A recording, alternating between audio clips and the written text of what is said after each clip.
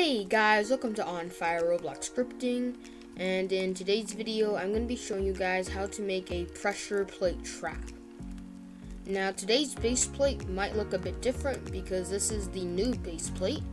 So if you guys want the old base plate, which is the classic base plate now,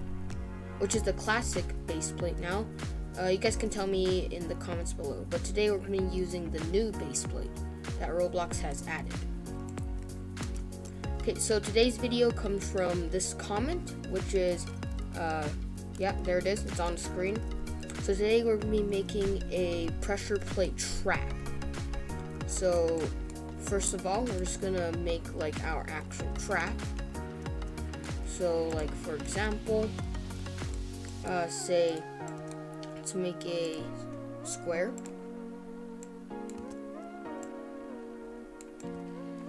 So I'm just going to make this a little bit bigger. So a 6x6 stud, just like that. And then under the kill part, we can add in a script. So this will be a script to determine, like, to make the player die. So let's name it kill. And then you can write what I write. So local kill brick equals to script dot parent.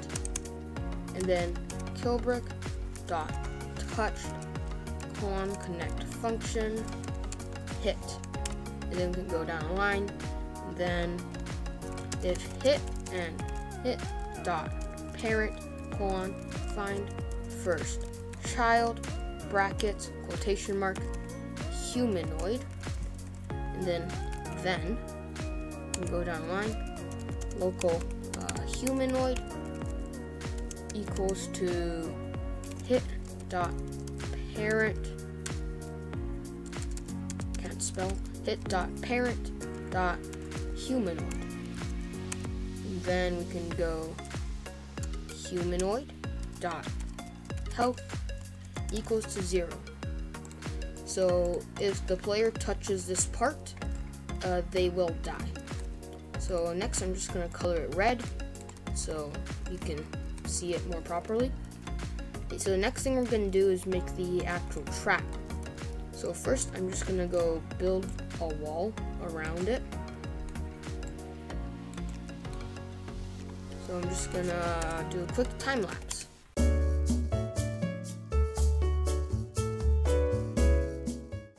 Okay, so now that we've got our walls around the trap, I'm just going to select all of them and I'm going to name them all wall, and then I'm just gonna change them, medium stone gray should be good, and also want to make sure that they're anchored. So make sure that they're anchored, so they should look like something like this. So basically if they fall in the hole, they'll be stuck in here, and then if they touch this, they will die. Then we can start making our actual sensor. So this will be the top of the sensor, so that if they hit this part right here, they will automatically fall into this hole. So just make sure that it's anchored, and then you can name it a sensor, just like that. And you can color it whatever you want, so I'm just going to color mine burnt cyan. Okay, cool. So now we just need to script the actual sensor, and we should be done. So under the sensor, let's add in a script, and then let's name this script disappear.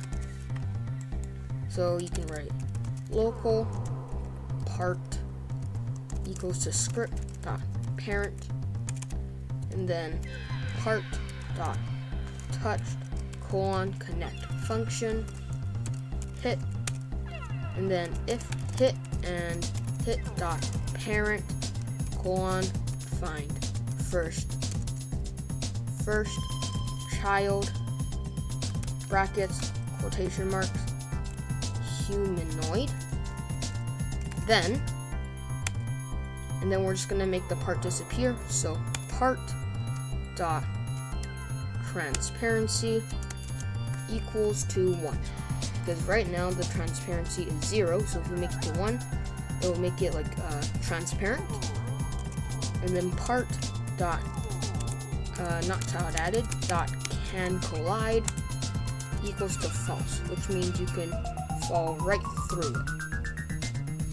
And then we're just gonna put like a 3-second cooldown. So after 3 seconds, it's gonna return to normal. So part dot transparency equals to 0, and then part dot can collide equals to true. So this should be our pressure plate trap. So basically, as soon as you touch that, it will disappear, and then you will fall down into this pit of death. So I'm just gonna quickly do a few things so that I can actually get there. So let's add in a wedge. This will be our ramp. Scale it.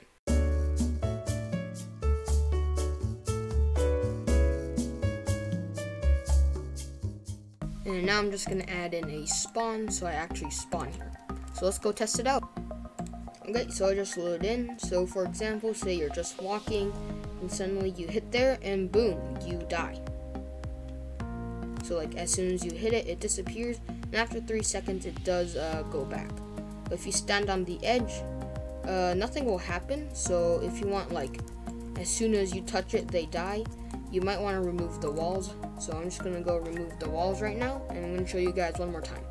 Okay, so I removed the walls, but if you do want to, you can add like walls on the very side. But basically, if they touch this, they will fall right onto here. So I'm gonna test it out one more time. Okay, so I just loaded in, and this time, as soon as you touch it, boom, you die.